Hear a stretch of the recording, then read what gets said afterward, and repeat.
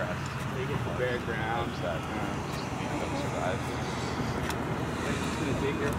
Yeah, the gophers are ruthless. One of the issues we have out here with restoration that's so tough and why we need people's support is there's a lot of land to manage and a lot of weeds that need removal, and there's not a lot of us to do it. So it takes an army, and we weren't able to remove all the weeds in time, so there's a lot of fire fuel that came through and just burned everything. When the Thomas fire came through, it really impacted the locals because they come out to these sites where they would normally find peace and, you know, connect with nature, and it's all ashes. The Ventura Fish and Wildlife Office recognized that this has had a huge impact on the community, and that restoring our local community and our local ecosystems was a top priority for us. So today we put in purple needlegrass, coyote brush, mule fat, giant wild rye, and we probably installed close to 200 plants today. We hope to see a mature oak savanna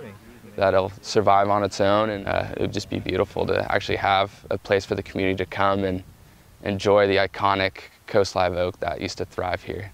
It's particularly important to be out on this site, on the ground, doing the work, so that we can preserve this area for years to come.